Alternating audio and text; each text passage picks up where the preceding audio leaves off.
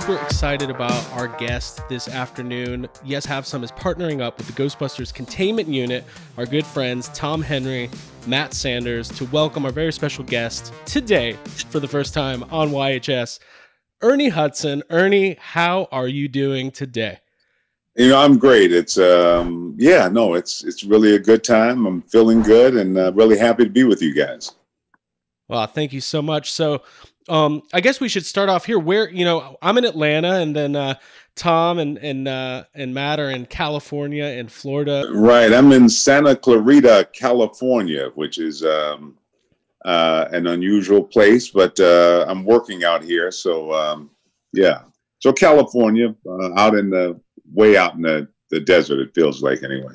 Cool. So, yeah, you were mentioning before we got started that you're kind of getting back into the swing of things, and work is ramping back up. So I guess a good place to start is how has your 2020 been? Because I know it has to be a little bit different than you were expecting going into the new year. Yeah, this is kind of a new whatever. Hopefully it's not a normal. Hopefully we'll get back to some kind of normal, but I have a feeling we'll never get back to the good old days. But work is interesting. I do two shows. I do a show called Family Business on BET Plus, and we're shooting now. We had shut down for the pandemic. I just started work Monday. Sorry, I'm a little turned around. And we just got back into production. A lot of protocol, it's weird. And then I do a show called LA's Finest that just premiered on Fox, and it's on Spectrum. And we're trying to figure out how we can kind of get back. So it's everybody's trying to figure this thing out. Right. That was one thing I was going to mention. So LA's Finest had its broadcast premiere this week. And, a lot of people have had such a negative impact with COVID and the changing of schedules. But it's actually kind of interesting that because of the lack of new programming on Fox, this show that's already in season 2 on Spectrum is now going to have this whole new audience on broadcast TV. So you kind of had a backhanded positive to come out of everything.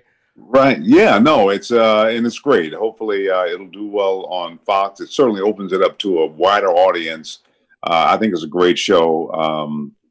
But I will say season 2 it's 100% better than the first season, which, sometimes it takes a show a minute to kind of find its place. Not that the first season is bad, but the second season is really incredible. So hopefully it'll do well, and it'll be around for a while. Cool. That's great. Well, congratulations on that. That's, the year you've won. We've all, we're longtime fans. We're longtime Ghostbusters fans. And the one thing you've always been adamant about as an actor is you got to get out there and you got to work and you got to do the work. And nobody works harder than Ernie Hudson. As a Ghostbusters fan, we know that. We know that in our hearts. So it's really cool that, that you got, this opportunity to, be out there. 2 shows. Not a lot of actors have 2 shows, on TV at the same time. So that's great. Yeah, no, it's a blessing, and I'm very, very thankful. Cool. Truly. Cool. Yeah. So this year, Ernie, you do a lot of conventions, you do a lot of signings. You've kind of become the de facto ambassador of the Ghostbusters franchise. You've always been so connected with the fans. Because of everything going on this year, that you haven't been able to, be out there as much. And obviously, this year we were supposed to get Ghostbusters Afterlife, and it's now pushed back. Right. So now you have this opportunity. You can do some signings. You can work with guys like Matt and Tom, and really still connect with the fans in a more virtual atmosphere. So have you been able to participate in any of these like virtual cons? And maybe you could talk a little bit about what that's been like.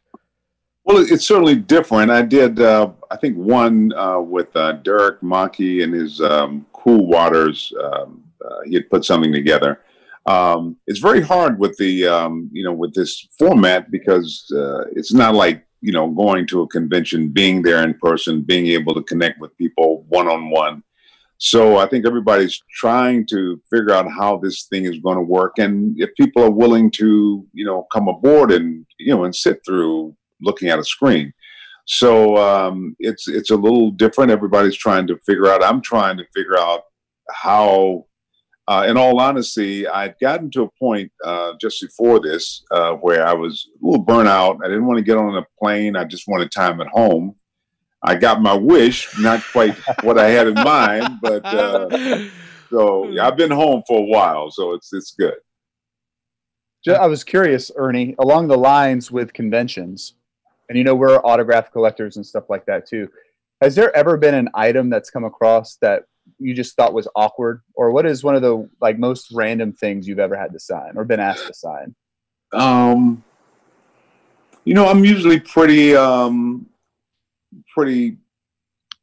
open in terms of whatever the things that may not make sense to me. But if a fan is coming or save this thing, I know it's important to him. So, but I've signed a little bit of, everything. I guess probably I'm just trying to, I'm trying to think of something that really kind of, actually it's more the signing on the person.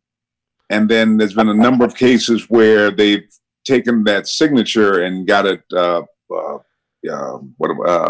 tattoo. So to tattoo the name on your body, that seems a little bit above and beyond. But like I said, I respect it. And but yeah, no, people will say, just all kinds of stuff. But I try not to. As I get older, I try not to judge, and I try to appreciate if it's important to you. Hey, it's I can respect that. That's cool. Absolutely. Yeah. I mean, it's got to be weird seeing your face tattooed on somebody, because I know there's a huge collection of Ghostbusters fans who've got, Winston Zeddemore tattoos. So that I'm sure the first time, you got to be a little bit taken back by that. Yeah. The first time I was at a auto dealership, I was buying a car, and the salesman said, "Hey, our mechanic is a big fan. He has, a tattoo of you." And I'm like, "Really?" So he calls a guy in, and he's a guy who's probably 50 or so, not the kind of guy who you think would be a fan. But I realized in Ghostbusters, there's no type of fan. Exactly. And he pulled up his leg, and his whole calf was my face, and. And I was so in awe, impressed, and yet it was kind of, and I didn't know how to react because I didn't want to embarrass him. I didn't want to go, "What the hell is that?" But you just, so that's the hardest thing sometimes, is how do you respond to something that kind of catches you off guard. So I just, whenever I took the car back, I made sure he's the guy who serviced it. So. That's funny. Yeah. Listeners of our show know that we have a story where when we were out in LA for the premiere for the 2016 Ghostbusters movie, we were walking through a hotel, and our other co-host, who's not with us now, Jake, he's got a tattoo of Bill Murray on his arm, and somebody goes, "Hey, is that Bill Murray on your arm?" And we turn around, and it was Annie Potts, and she's taking a picture of it. So yeah, you just never know. Lots of tattoos, but that's great. The question is, did you finagle some sort of discount on the car, since the mechanic was such a big fan? Maybe you get a little something off the top end. Yeah, no, I don't get discounts. All that for that. Right. No, people, and I'm not a good negotiator, so that's okay. I think everybody should be paid for what they do, and there you go. It's all good. Good. There you go. Sure. So, Ernie, I wanted to circle back to the convention question. So you mentioned you wanted a break because you do a lot of conventions. You're all over the place. What do you see kind of going forward? Is there a path forward for conventions in a post-COVID era? What do you see yourself doing? I don't know what the post-COVID era is going to look like, because nobody's been really clear about what we're dealing with. I mean, there's been so many mixed messages, from it's not real to it's the most, catastrophic thing we've ever faced. There's been no really clear treatment for it. And so I think everybody's a little bit not sure. This distancing is just bizarre. The mask, I don't know how normally at conventions, I'm used to hugging people and picking up the babies and have them drool all over me. And, and so all that's out, and I just don't know how we I don't know how we do it. I'm sure we'll figure a way out, but it's I can't even imagine. I have no idea. Yeah, it's I think that's the big unknown everybody's dealing with. And now you're talking about being back on set. You kind of mentioned some of the protocols. Is it adding a lot more time to the day? I mean, I know days on set are already, really long and stretched out. Well, yeah, we have to be. I had to be tested 3 times before I was allowed to come into the bubble. We call the bubble. They've have a number of houses where the cast and crew are put up in. It's a really nice house that I'm in, thankfully. But when we go on the set, and we're tested 3 times a week while we're shooting.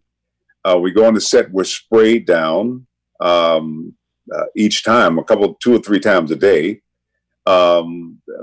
It's crazy. Everybody has to wear masks unless we're shooting. So they're really going out of their way. I think the fear is if they start a production and there's problems, everything's going to shut down again. So I can't go to the store I'm literally in this house until I go to the set. Now, I'm only going to be here for a couple of weeks, but the crew is going to be here for several months. We're all trying to figure out, like for us, I work at a church. What does that look like? How do we make sure everyone's safe? Right. And for what you do, you go down, it causes quite the stir, for sure. Yeah, I mean, the scenes, the schedule, if someone, has a problem, then, it's really, and they're constantly sort of rewriting and readjusting and moving things around. And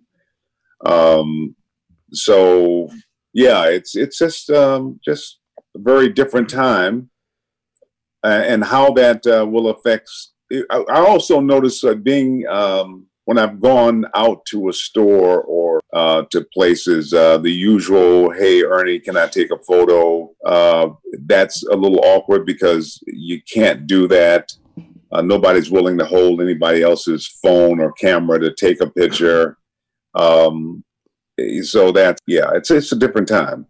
It is. And I feel like as things begin to open, because here in Orlando, a lot's open, Disney's back open, Universal is open, and right. And it's retraining yourself how to be a person again and be kind to people again, because we're so distrusting right now. You even sneeze wrong, we're freaking out.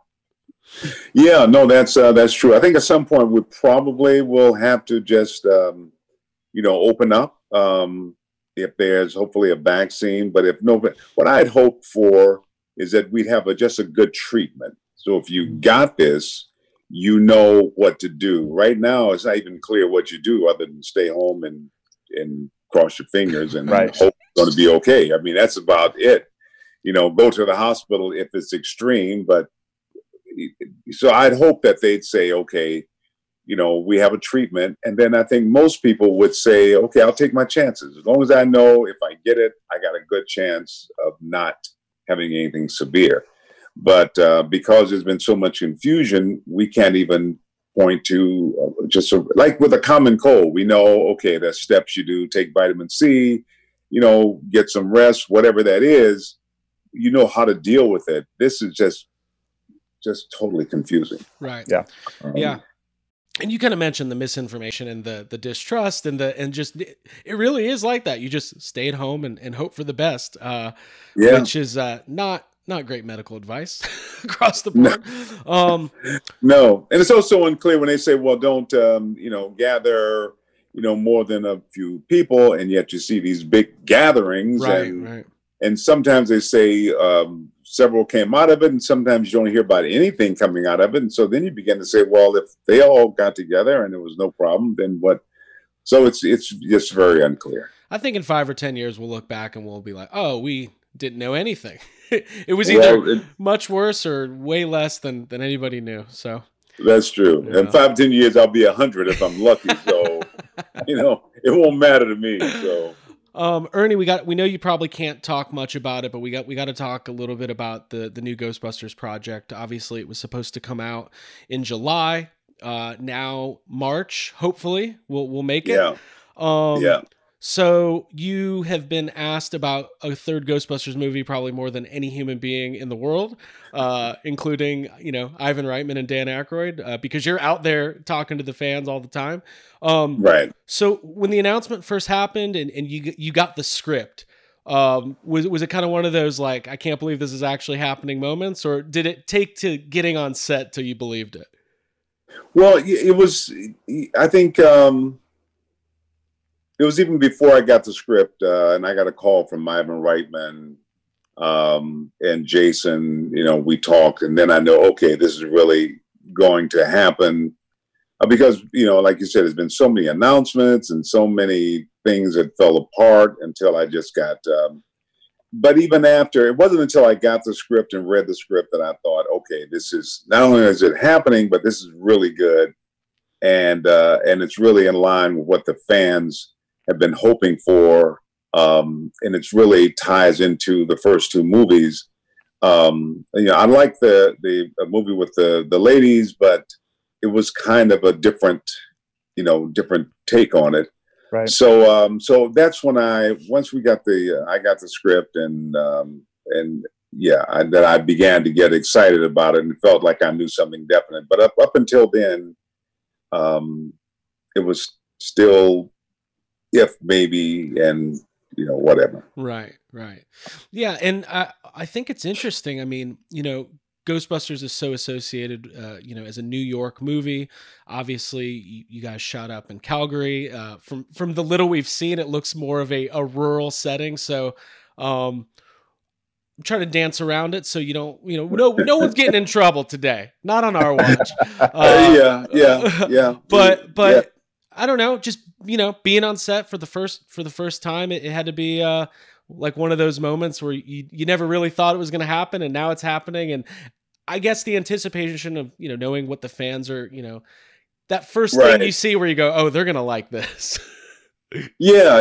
Like I said, when I read the script, and you know, for a long time, and in fact, they never officially said it was okay for me to mention it, but I think the fans know that obviously, you know, we're back in the movie. So, but how much involvement and, you know, what the new cast and all that, I wasn't sure. But after just coming together, it was you know, for me, honestly, it was kind of like a spiritual get together. I mean, yeah, you know, a movie that has had so much impact and meaning in my life, to go back into that was just it was emotional to me. You know, to see Danny Aykroyd and Bill, and it was very, very special.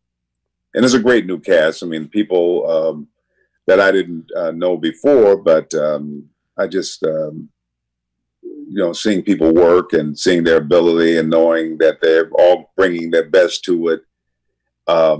And I think bringing what it deserved, you know, not something that sort of was thrown together just for the studio to make some more money, but really Jason's just love of it and commitment to it. Yeah, I was very touched by it. To jump on that real quick, this is something that I've wanted to ask you or anybody who worked on the first movies. You work with different directors all the time. You've worked with Ivan Reitman. Is it 3 times total? Do you see similarities in a direction style from him and Jason, or is it a completely different approach, or maybe somewhere in the middle? Yeah, no, I think it's a very because, you know, a director directing is very personal. You know, I mean, there's certain you know, mechanics you know, that you need to bring to you know, the set, you know, but it really is what you bring as an individual, you know, how you relate to people, how you relate to the material, how you get people to do what you hopefully want them to do, how you command the set and all the production. And Jason is just a very different person than Ivan. You know, Ivan had his way of getting things done, but Jason is I'm going to say this, and not that I'm implying that the other one isn't, but Jason is one of those guys that you want to show up with your best because you really like him a lot. I really like Jason. Knowing him as a kid, when we did the other movies, and seeing how he's developed as a director on his own, you just respond to him in a different way. And he's good at what he does. Yeah. So, but very different than his dad. But they're very different people. Yeah. I can imagine. Ernie, as a fan, hearing you say things like spiritual and emotional regarding this movie makes me so excited to see it. And when it was announced, it was a little bittersweet. You've spent a lot of time talking about Harold Ramis and how he was able to mediate and ground things on the set. And I just wanted to know what it was like to revisit this story and these characters after so many years, knowing that he couldn't be a part of it. Was it bittersweet for you? Yeah, it was. Harold was, he was kind of like the glue that I felt. I mean, Ivan is a director, producer, and juggling a lot of things. Ivan was one of those people who, expect you to do what you should do. And it's, we're doing this and we're going to have fun, but, it's not a lot of pampering or any of that sort of thing. And Harold was the one, when things were moving a little, in a weird direction, this kind of pulled it all together and pulled everybody all together. He was always the one that you totally trusted. So to be there and not have him there, because his presence is so much a part of all of it. I mean, his input, just his stamp of all these characters.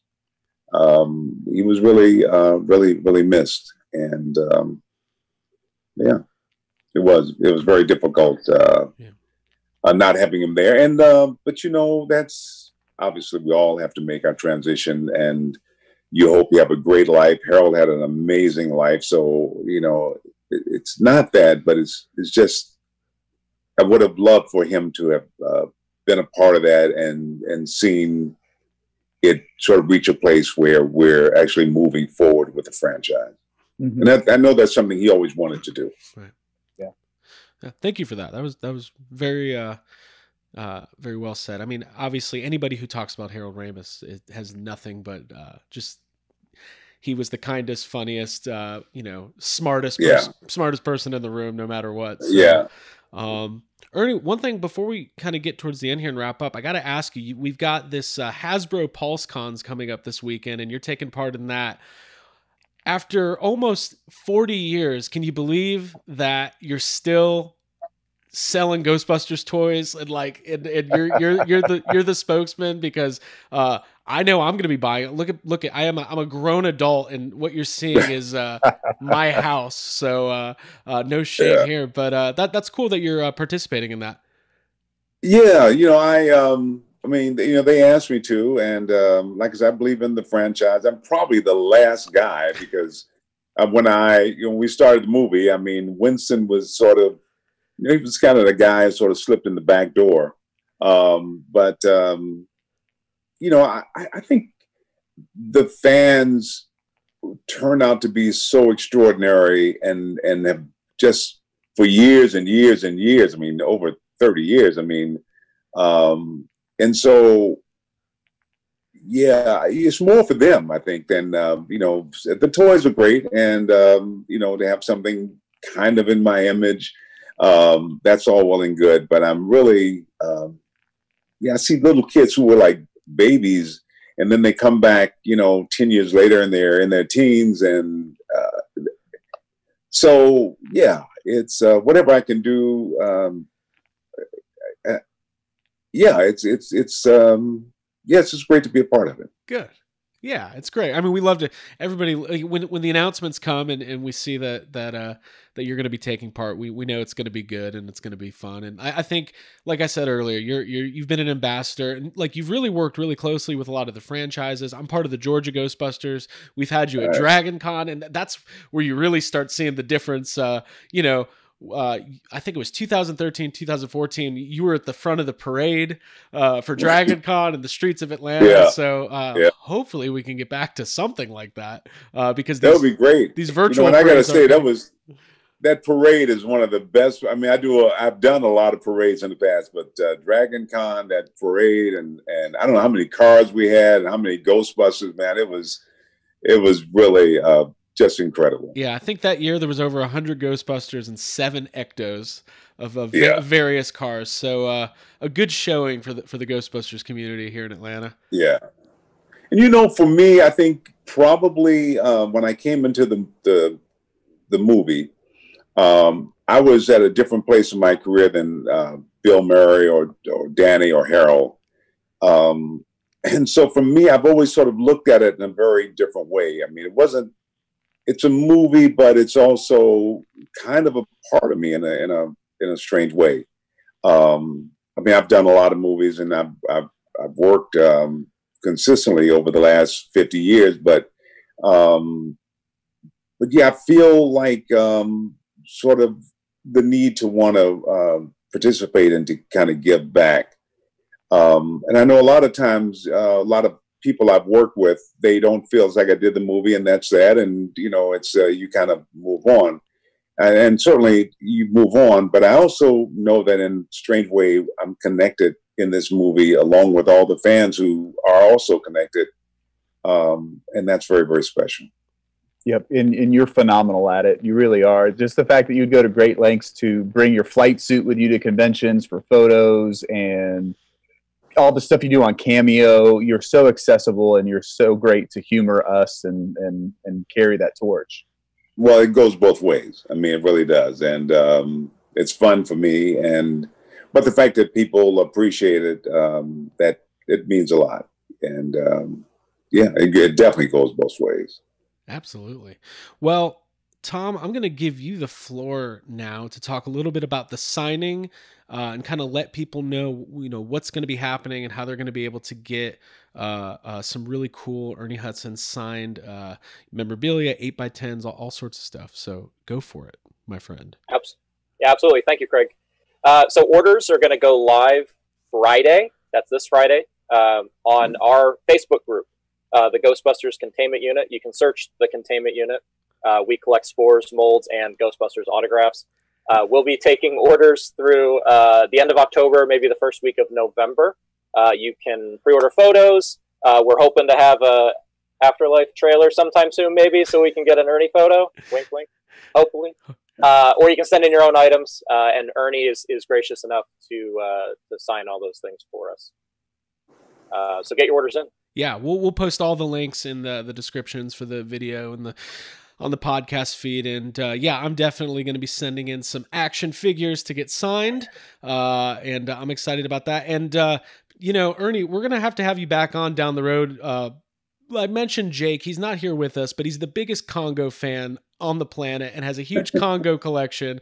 And probably, you've had such a cool career, and you've worked with so many great actors and done so much cool stuff. And I think LA's Finest. I finally watched the first episode. It's really, I love that it's a Bad Boys. Keeping it in the Sony franchise family. I love it. I'm happy for you. I think it's awesome. Yeah, no, it's a great series, and Gabrielle Union and Jessica Alba. I mean, they are so just so good, And yeah, it's been fun. I've had I love Congo. But I've been fortunate enough to work on some really things that I'm very, very proud of, and nothing that I'm totally embarrassed by. So it's really been a good career. Very cool. Well, Tom and Matt, did you have anything else before we sign off? No, just thank you, Ernie. Thank you for signing for our group for a second time. Thank you for allowing us to chat with you today. It's been a great experience for all of us. Well, thank you guys. It's been a great experience for me as well. So you guys just take care and keep on busting. All right. Thank you. Ernie Hudson joining us today. Yes, have some in the containment unit. Stay tuned to all of our social media for all the information you need on the signing. And like Tom said, head to the Facebook group for the Ghostbusters containment unit and take advantage of these Ernie Hudson signed items. Very excited. Ernie, thank you so much. Thank you, guys. Good talking to you. Have a good one. Bye.